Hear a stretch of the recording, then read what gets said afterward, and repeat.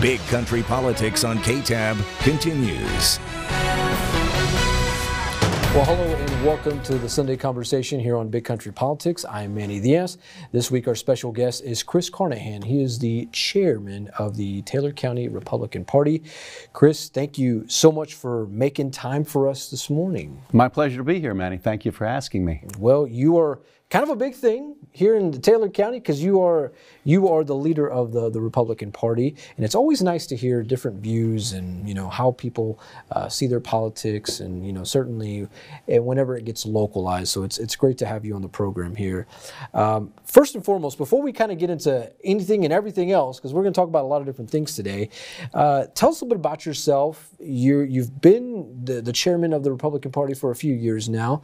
Tell us how you kind of got involved in all that, and certainly what all that has meant to you. Well, thank you.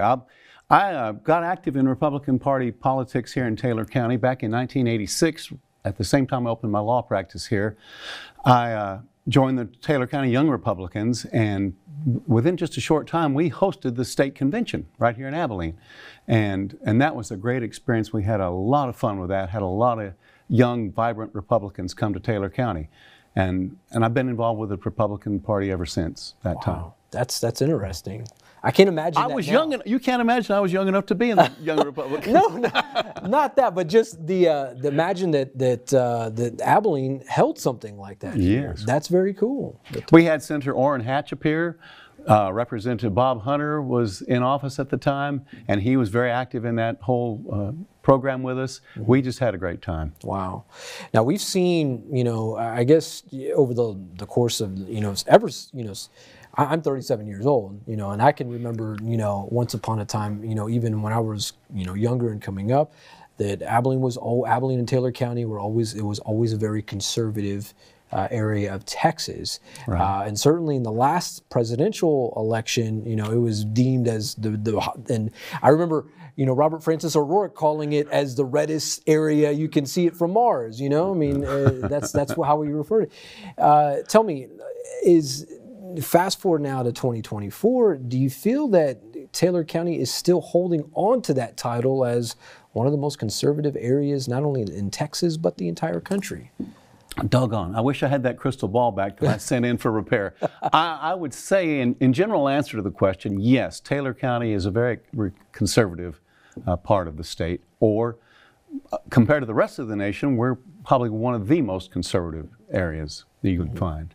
Yeah, well, that's interesting that that's still held on to it, and the fact that Robert Francis O'Rourke still refers to it at that way. I'm glad we made that much of an impression on him. Yeah, well, he and a lot of his when he would come into West Texas, he would always, and I'm from San Angelo in Tom Green County, he would always make sure and come to this area, but he always made sure and call it and have that label with it. So, all right. Nonetheless, you guys are hosting a candidate forum on Monday, February the 5th. It is involving the 4 candidates for the U.S. Congress Texas District 19 race, the Texas House District 71 race, the 2 candidates there, Taylor County Sheriff, 3 candidates there, the Taylor County Commissioner's Precinct 1 race, that's where there's 2 candidates. Tell me, what does that mean to see so many races where there's so many different candidates? I think it's a very good sign for our Republican form of government. We want active participation by the governed, and that leads then to obtaining the consent of the governed. If you have a choice but there's only one pick, what kind of ice cream shop could get by with just one flavor of ice cream? That's a tough sell. But if you have a number, well, look at some that number their ice cream choices, and that seems to be a good draw. And I think that's a good thing for our system of government, too, to have people feel like they can take part, that they can put their name up and ask to be elected and obtain a position of responsibility. What do you, and I imagine you are encouraging anyone and everyone to go out to that candidate forum, because indeed we are. I mean, do you intend on asking as many questions? Tell us a little bit about this forum and certainly what folks can expect to see and hear from it. Well, we're going to give each of the 4 races enough time for those who come to witness this forum, more than just a snapshot, quick view of any of the candidates, be it 2 or 3 or 4 candidates. We want those who come and spend their time to come gain this information and see the candidates in the flesh, we want them to be able to make more of a decision than a 10-second soundbite or some arcane bit of data from some previous campaign or some previous era. That may not be the best basis to choose how you want to vote. So we're trying to give everybody a chance to hear, and we're giving the candidates as well a chance to present what their goals are, what their ideas are, what their imagination offers that we could hope would make them a better candidate and a better office holder than perhaps their opponents. Mm-hmm. And there's a lot to choose from there. I mean, definitely. In the U.S. Congress Texas District 19 race, there's 4 candidates. Now, Jody Arrington, he's been our congressman for some time now, but I mean, you have 3 other guys that are trying to vie for his spot. You know? And in the interest of full frankness, we've been informed that Congressman Arrington will not be able to attend. He's not in charge of the schedule in Washington, D.C., mm-hmm. in the House of Representatives, and I understand there's going to be some important business going on around February 5th that he's going to need to be in town in Washington, D.C. to handle or voice our opinions for West Texas. Certainly. All right, Chris, we're going to take a quick commercial break, but when we come back on the other side, we're going to be talking about some of the issues concerning Texas and perhaps the presidential race that's set to hit the primary in March. That and more right here in our Sunday Conversation in Big Country Politics. Big Country Politics on KTAB continues. Well, welcome back to our Sunday Conversation here on Big Country Politics. This week, our special guest is Chris Carnohan. He is the chairman of the Taylor County Republican Party. Chris, you were sharing with us, who you are and where you've been kind of in terms of the Republican Party, certainly here in Taylor County in segment 1. Well, let's kind of turn our attention to perhaps something that's been circulating all throughout the political realm here in the last few weeks, and that is our national presidential race. On Tuesday, we saw the New Hampshire primary in which, Donald Trump took this race. It wasn't quite a landslide as what we saw in Iowa over Nikki Haley. But I mean, it was a win, and there's a lot of folks that are saying, certainly in the national political realm, that perhaps, I mean, she should just do what Ron DeSantis did. There's no real clear path to victory, and all these resources should be dedicated to Donald Trump. Where do you see this race heading in the next few weeks? New Hampshire had an open primary.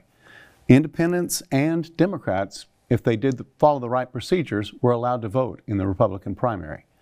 I haven't seen the figures on how many of them did vote, but the idea is that even though Trump won by, I think, 11 some points, is the last number I saw, he still did win there. So that makes him the only victor of both Iowa, thank you, mm-hmm. Iowa and New Hampshire, if ever, and it's been a long time since anyone else won both of those states back to back like he did this year. So I'm like those who would say, how does Nikki Haley hope to stop the Trump momentum? I don't know what she could do, short of some unexpected event. If there was something that would upset the whole apple cart, so to speak, that might give her the opening, but that's a long bet when you're spending millions of dollars. I heard that she spent $30 million in New Hampshire. That's serious money. That's a lot of cheddar. And in my world, it's really big cheddar, yes. And so I don't know how long her funding will hold out for that kind of expenditure. President Trump, he's done what he has to do to, I guess, to relate to a lot of the true, what you would refer to as the true conservative areas of the country, like Texas or perhaps Florida, places like that.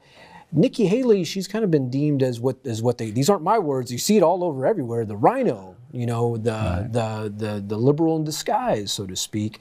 How do you think that she identifies with how do you think she could identify with, a conservative voter here in Taylor County, or for that matter, a conservative voter in Texas? Well, I think anybody as a conservative, I'd refer you back to Ron DeSantis. He got more criticism for being a Donald Trump light or Donald Trump II than for most of anything else. He was the best conservative alternative to Trump, that as most people see it, and he was also the highest vote getter until he withdrew. So I don't know how she's going to overcome that. She can't suddenly make a chameleon change and say, I'm at least as conservative as Trump, maybe more so. Texans vote for me. That would be a real hard sell. Mm-hmm. I think Texas would see through that real fast. Interesting. Well, it was earlier this week in which Governor Abbott pretty much ruled as a constitutional right to self-defense when it comes to the southwest border. Now, the Supreme Court already ruled it being unconstitutional to have the barbed wire and have all those different things to protect the border. Tell me about this, and what are you hearing certainly from Taylor County voters, certainly out here, or for that matter in West Texas, when it comes to the border? Do they feel that Texas needs to do this and that the federal government needs to have their back? I think not only Texans, and particularly West Texans, who are really close to the border, I think that the general consensus is that the border is a catastrophe. And that Mayorkas and President Biden have both dropped the ball and have blown smoke to us to tell us that the border's secure and everything's fine and quit worrying about it and go home and shut up. I don't think that's selling. I don't think anybody buys that story. Now, whatever their goal is with that is open to discussion, but I think that West Texans in particular are not open to the idea of allowing this to go on unchecked. I think it's just a natural rule that from the lowliest animal on the planet up through us humans, we all have the right to self-defense. Mm-hmm. I've heard it said hundreds of times, if you corner a rat, he will bite you. Not that he's aggressive and wants to bite humans, it's just that he's defending himself the best he can. And if we're being invaded, and which is what Governor Abbott declared some time ago, he declared that there's an invasion at the southern border. That changes the whole perspective of it then, and the rules that apply. And if you declare an invasion as the governor, then you're allowed a lot more latitude to do things than if you just say, oh, well, we're not real happy with the way the border's being handled. There's a world of difference between those two positions. Mm-hmm. And so once it was declared an invasion, I think, as my understanding of it, is that the Constitution then requires the United States to come to the aid of any state that's being invaded by whomever, be it a foreign army or just foreign nationals that suddenly decide they want to live in America. That's enough people are more than we can handle, especially as it's being handled. Free education, free medical, free, I hear cell phones, free gift cards, whatever else. Maybe a free airline ticket to whatever town you think you've got friends or family in Chicago or wherever you want to go. Right. Wow, how much of that can America pay for? And what else could we do with those funds that people would say, that's a better use of our limited resources? We are limited in America. We don't just have unlimited wealth to scatter wherever we think we ought to. Certainly. Have to have priorities.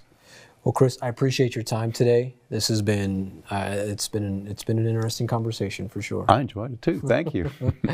For Chris Carnohan, he is the chairman of the Taylor County Republican Party. I'm Manny Diaz. This has been another Sunday Conversation right here on Big Country Politics. We'll see you next time. God bless.